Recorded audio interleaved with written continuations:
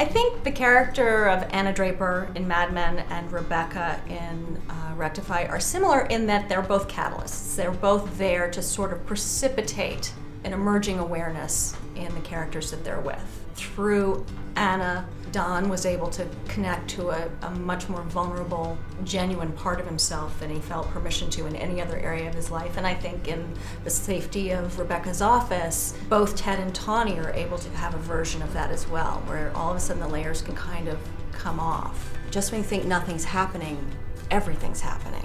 Mad Men and Rectify both are steeped in very specific worlds that are at once familiar and yet surprising, whether it's advertising or the legal system. There's something inbred in our culture that takes us away from ourselves. Tawny's journey of faith or Teddy's journey towards success. It's all an attempt to sort of come back home.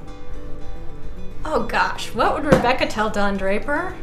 Let's stop with the drinking.